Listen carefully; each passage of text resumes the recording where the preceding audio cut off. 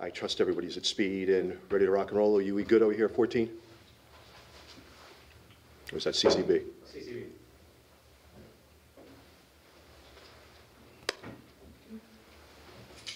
I want to get going. So wanted to get everyone together this afternoon to discuss some important internal department updates following the in-custody death of Harold Easter. I'm sure all of us are well versed in some of the circumstances, tragic circumstances that developed several weeks ago. Not lost on us that it's a extremely busy news day today. In fact, we just got off the phone with one of the news directors saying, you know, you're killing us. We got the president in town. We're still recovering from this weather from overnight. We understand all that. We appreciate all that. We made a promise, though, at the onset of this that when there were some developments that we could discuss, we had a responsibility to discuss those developments, and we do have some developments that we want to outline this afternoon. Nothing to do with the investigation, the criminal investigation. We know that that is being managed and led by the State Bureau of Investigation. That's their lane. That's not our lane. We're not going to go anywhere near the evidence or the investigation itself. There's some other areas that Chief Putney wants to discuss concerning some policy updates following that tragic incident, and I'd like to introduce Chief Putney.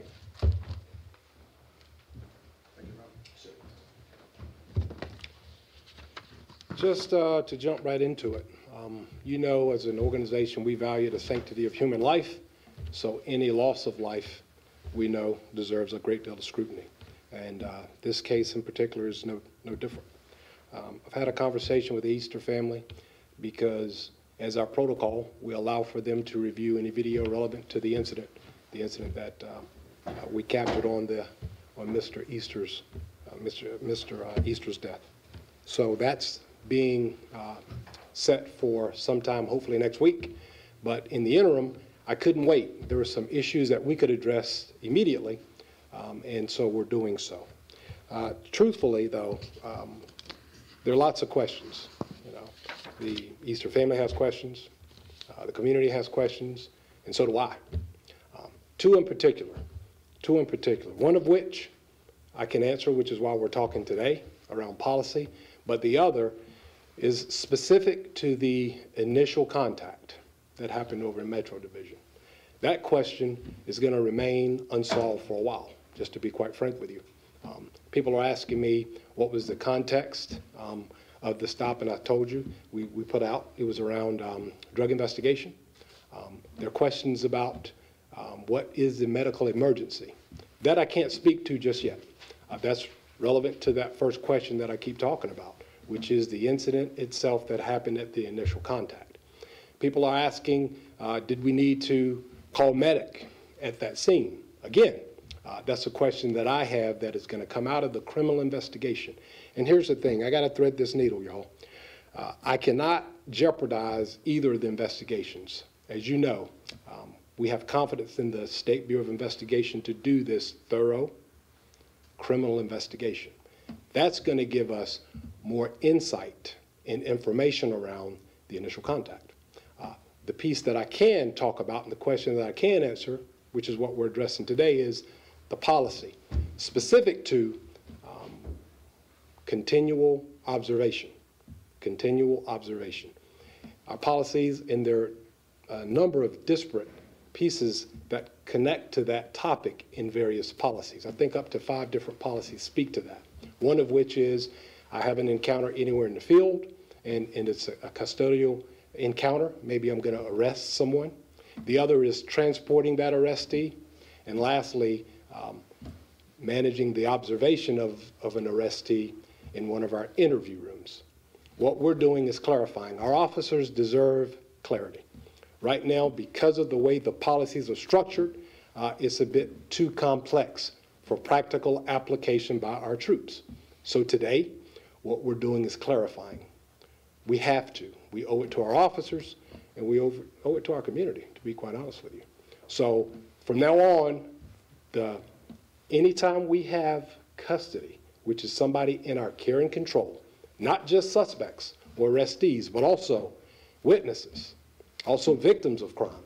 We take custody, we transport people for various reasons to conduct investigations, but all of them deserve the same care while they're in our custody. And our policy is going to be that specific. So from now on, from initial contact, when we get custody and control of anyone, be it a suspect, victim, or witness, we have to ensure that that due care is taken. And that means we're in constant, or at least continual, observation of those people. What I mean by that is pretty simple.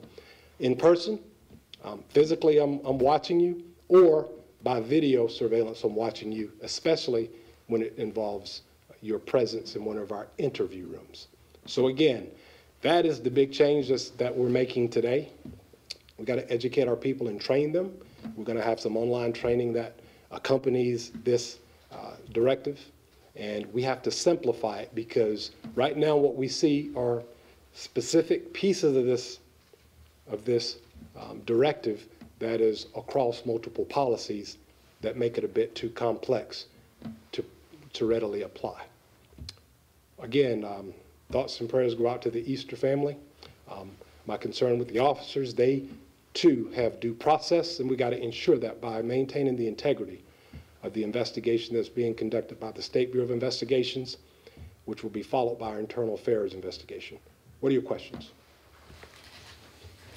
Chief, can you kind of maybe explain a little bit more how it had been done in the past? I mean, would it be permissible, for example, for someone to be in your care and control, and, sure, and maybe somebody's in the next room, but maybe sure, they're not looking at it? Very good question, Glenn. So that's the crux of the matter. When I'm in control of you on the scene, you're in my custody, I'm going to constantly monitor you, right? When you get into an interview room, we have searched you, we're sure you don't have any contraband on you. At that point, policy used to be every 15 minutes. I'm going to tell you, I get it, it makes sense, but it's not good enough. We want continual observation. Either I'm looking at you physically, or I'm watching you through a video to make sure if anything happens, I can immediately respond. Sorry, you go ahead. Go ahead. All right, so I'm a little bit reminded of the situation with Dan Kears Franklin, where I know your department ruled this shooting justified, but a lot of people were appalled that the officers did not immediately render aid to him. And then this is another situation where someone is having a medical emergency, and there's questions about when that aid is rendered. Sure. At a certain point, it's not a policy question, but maybe more of a compassion question? Very good. I think they're one and the same. We value the sanctity of life. That shows empathy and compassion. Our policies reflect that. That's the preamble to the policy itself.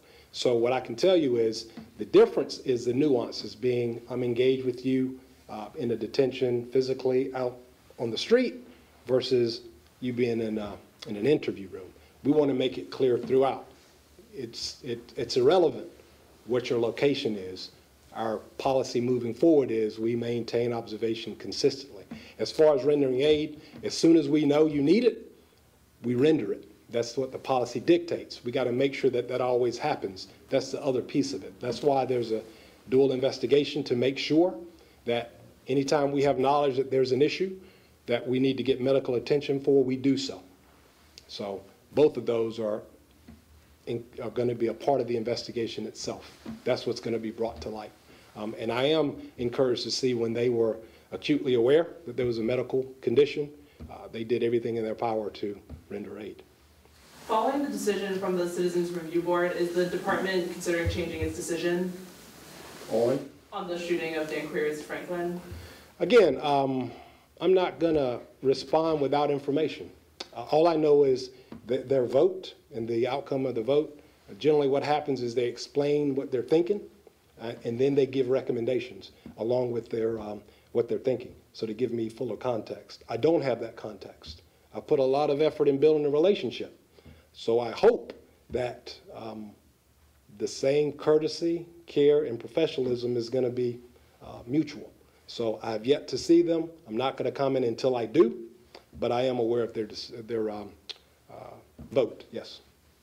How much weight But does that change what we're doing? No, I haven't seen anything yet, so there's nothing to change at this point. Yes, sir. I was going to say, how much weight will their recommendations have with you? Depends on what the recommendations are. I've heeded quite a few of them. You know, we just redid the whole response to resistance policy.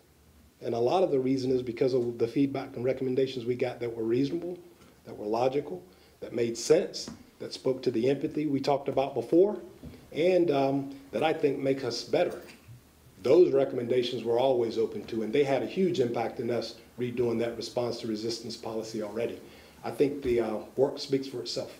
It does matter when it's things that we can accomplish and they're reasonable, logical, and applicable. When it comes to the policy that did exist, they are now updating. So 15 minutes is about the time when someone's in detention to check on them, right? In an interview room, yes. Okay. Can you say at this point whether officers were following that policy accurately and closely in this situation? What I can tell you is that is a part of the internal investigation. That is a policy consideration. And without having a board, getting all the facts, I can't speak to that today, no. But I can tell you that's one of the 2 points that are being investigated that you will get further information on after those investigations are complete. Anecdotally, do you know or have you heard if officers are following that carefully? Because obviously sometimes policies can be policies and actions can be something different. Here's what I'll tell you. I'm blessed to have been a cop back when I was on the street because I can tell you I never started a stopwatch. I wasn't that specific. We generally would check on them, and I can tell you that's kind of our practice. I don't know that it is a 15-minute cutoff and there's a buzzer that goes off. None of our officers are equipped that way. It's just kind of common sense that you check on them periodically. I'm telling you, for me, common sense is great, but when we're talking compassion and empathy, when we're talking the right thing, I want consistent, I want continual observation throughout. So there's no need to have a minute or a time stamp. It is, you're doing it the whole time. And that gives our officers some cover and some clear direction, and it gives the community that same level of encouragement. Under the old policy, would the circumstances dictate how often you checked on someone? For example, if you had someone in custody and it appeared that they might be on something, that you would, instead of doing it 15 minutes, maybe you look all the time. Well, the policy is pretty clear. If you feel somebody's ingested something that could harm them, we immediately get medic, right? And again, that's one of the questions that the investigation has to reveal. So that is already clear. What was not clear is how it transitions from me encountering you on the street to transporting you and then to having you in an interview room. So now it's very consistent. It's continual observation while I'm in contact on the street, while I'm transporting, and while I have you in the interview room. That's the whole point. We simplified it so that our officers clearly know the expectations, and they're much easier to meet. Under the previous policy, are those check-ins done in person? Are they done over video? Sort of what exactly is check-in? It was person. You'd open the door, you'd look in, make sure they're okay, and close the door. And it was every 15 minutes. But again, that was the goal. This is clearer. The goal is pretty concise and specific. We always will observe moving forward. And it's hopefully through video, I'm assuming.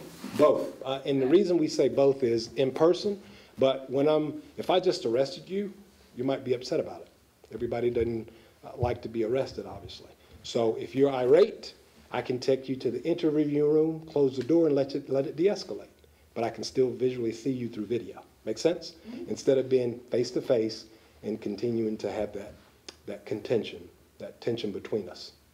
Do you know That's if the thought. Sorry, do you know if the previous policy was brought on by any previous incidents? I'm reading here about a teen who injured himself back in 2012 or 11 in a police cruiser. Was the current policy a reflection of what happened in that situation? Do you know? What I'll tell you is, I don't know specifically, but we used to say every policy has an incident attached.